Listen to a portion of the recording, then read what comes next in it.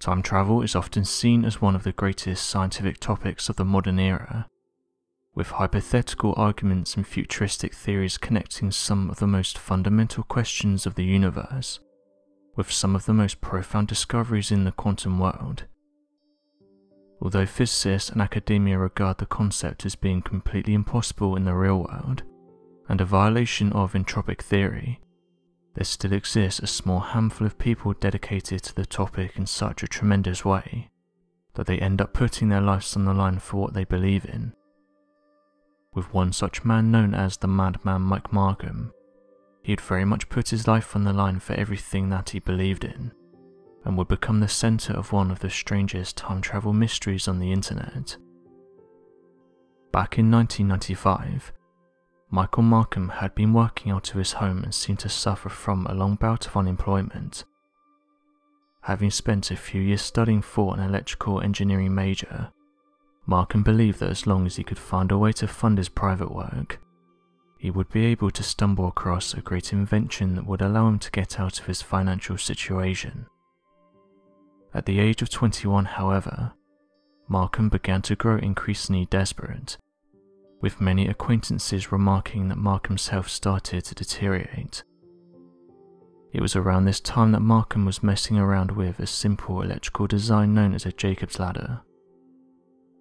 A Jacob's ladder is a simple electrical device with the focus of demonstrating the movement of electricity when paired with rising hot air. According to the physics description, the transformer located at the bottom of a Jacob's ladder creates the potential difference between two wires that are positioned vertically in parallel to each other. Due to this potential difference, the electrons repel each other, causing them to jump from one wire to the other parallel wire to try and get as far apart as possible. This separation of electron creates an arcing visible spark that connects the two wires horizontally. The spark then heats up the surrounding air, which acts as an imaginary third wire since the air acts as a conductor once heated sufficiently. Because hot air rises, the spark begins to rise with the air, causing it to ascend vertically up the middle point between the two wires. When the spark gets to the top of the wires, the spark dies, cutting off the connection between the two wires and starting the cycle over again at the bottom. According to Markham, once he got his Jacob's ladder working, with the use of his CD laser to help reduce the air resistance between the two wires, and create a continuous arc of electricity without the connection being severed, he claimed to have witnessed something remarkable. Markham claimed that the electrical arc began to form a vortex that distorted light, and appeared to have been almost three-dimensional in its appearance. Curious as to what effect this vortex would have had, he tossed in a sheet metal screw, and watched the electricity strike the screw, before causing the screw to suddenly disappear and vanish into thin air. Originally, Markham believed that he discovered a small primitive form of an electrical death ray, but then after a few seconds had elapsed, he watched the screw suddenly reappear and drop down from the wires, as if it had suddenly been transported back in front of him. Instantly, Markham theorized that what he'd actually witnessed was the properties of a time machine. He believed that the sheet metal screw had been transported through time, and suddenly reappeared once time caught up when the screw had been transported. Unfortunately, before he could make another attempt to test out this new theory, the compact disc laser he was using for his experiments suddenly caught fire and burned up. Given Markham's desperation and increasingly worsening financial situation, he quickly wished to reattempt the experiment, but instead to scale up the experiment in the hopes that he could send himself into the future to retrieve the winning lottery numbers, before finding a way to jump back in time and win the lottery. Without wasting a second's time, Marcus then went to several electrical engineering stores to purchase much stronger transformers, but he found that to scale up his experiment, he would require a transformer that would have cost him over $20,000. Due to his financial problems, he soon left the stores feeling deflated. Several days would pass before Markham would come up with another plan. After remembering that there was a local power station nearby, he secretly travelled to the place at night and discovered an unprotected St. Joseph light and a powering station within King City, Missouri. After spending several hours looking the place over and scouting the area, he found 6 inactive transformers, each weighing over 300 pounds, and capable of generating several times the energy he required for his experiment to succeed. Once home, Mike Markham connected the transformers to the house's power outlets and constructed his new and improved Jacob's ladder, several times larger than the previous, and got ready to jump into the stream of arcing electricity. Once the power turned on, however, the overloading of the electrical grid caused by the transformers led to a massive brownout in the area, causing half of the city to suddenly suffer from electrical damage, ruining several hundred home appliances and shutting down the electrical grid for several hours. Even worse for Markham, his 6 transformers each overloaded, and were no longer functioning for him to conduct his experiment. Through a strange coincidence, Mike's roommate would attract a visit from the police after getting into a dispute with the next-door neighbour. According to the police, Markham was being blamed for supposedly shooting out the glass screen door of the next-door neighbours, despite not having been anywhere near the area at the time of the dispute. Frustrated by the accusation, Markham told the police that he had nothing to do with the event, and that the only person who owns a BB gun in the home was his roommate, who most likely shot out the glass door. In retaliation against Markham, the roommates then told the police about the Transformers experiment and explained where they could find evidence of the experiment that caused the town-wide damage. After law enforcement officers looked into an outside shed where several of the stolen Transformers were being kept, Mike Markham was arrested and taken to jail. After trial, Markham received a total of 60 days in jail.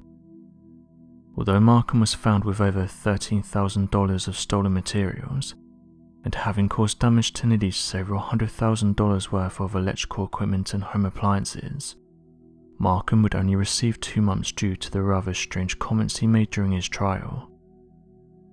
According to the arresting officer and the judge, Mike Markham had confessed to the crime, and said that he had successfully discovered how to construct a time machine, and was only trying to send himself into the future to retrieve winning lottery numbers, to help fund and build his own private research lab.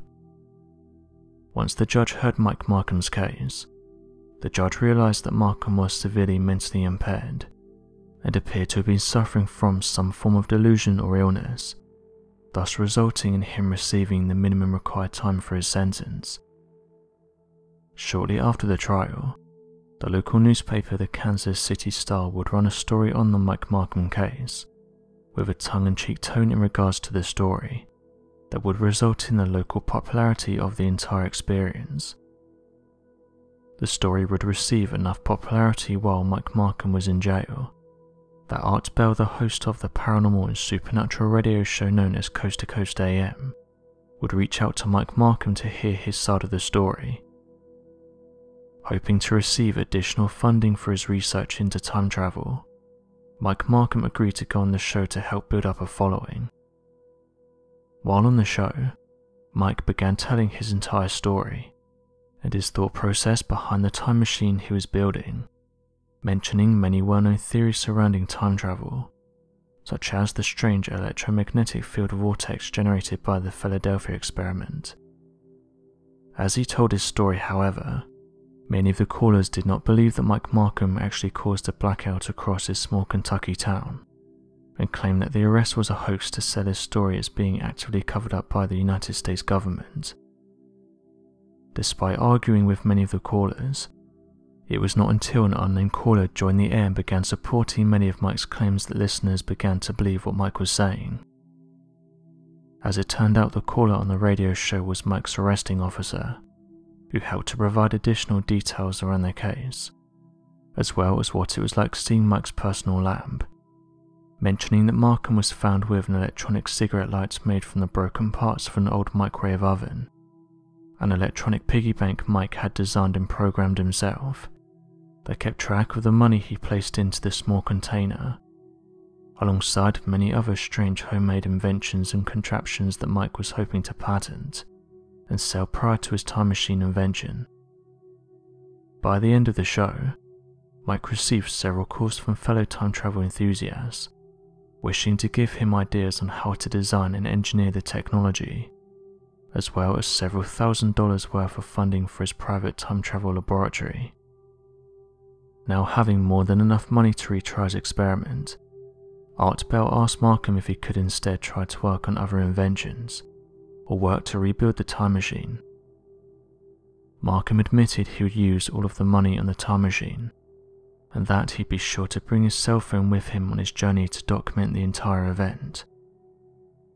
Several months later, Mike would contact Art Bell to tell him about his new and improved time machine, created with the help of others who believed that a transformer made from copper lining and quartz crystals would help to create free energy once he figured out a way to tap into the unlimited infinite zero-point vacuum energy.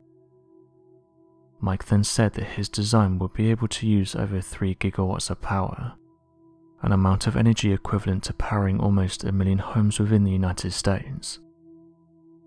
Believing that Mike Markham was entering a stage of delusion, Art Bell attempted to convince Markham that if he jumped into the electric charge of the Jacob's ladder, he could end up seriously hurting himself. Of course, Mike countered Art Bell by saying that the Jacob's ladder was nothing more than the beanstalk from the Jack and the Beanstalk legend, and that he should be perfectly safe. Unsure of what else to say to Mike Markham, Art Bell then asked Mike that before he conducts the experiment, he lets him know so he can go over to his laboratory to either witness the first conclusive evidence of time travel, or talk him down from the daring end, calling Mike a madman for even attempting something so dangerous. Loving the name, Mike decided to go by the name of Madman Mike Markham, and continue with his experiment anyway. Before the show ended, however, Mike then gave all of the listeners his personal home address, so that they could witness the result of the experiment as well. It was around this time that several groups of people began showing up at Mike's house to seemingly troll the guy over his strange time travel obsession. In one event, Mike remembered that during a party with all of his new time travel friends, he'd stepped away from the main room to talk with some people, and when he returned the couch had suddenly vanished. Mike began accusing and questioning people, believing that someone had moved or stolen their couch. Several people then started to tell Mike that the couch must have teleported and disappeared through time from a suddenly opened time vortex. Mike then looked throughout the entire house, but was unable to find his couch.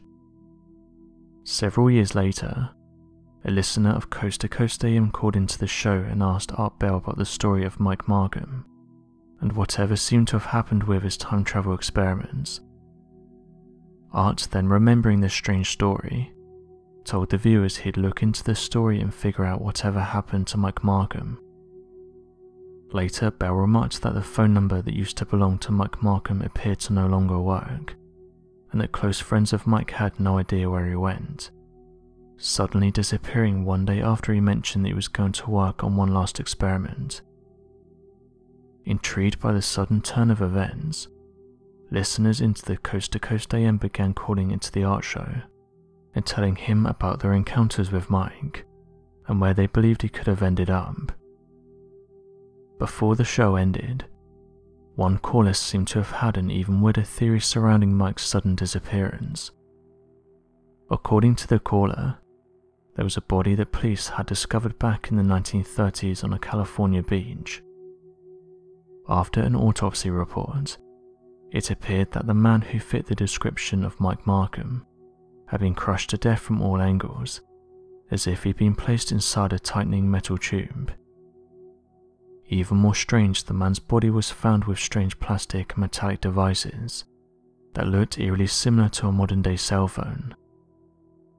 Given the impossible to explain similarities between the body's description and Mike Markham, along with the fact that Markham claimed that if he conducted his experiment, He'd bring nothing but his cell phone to document everything.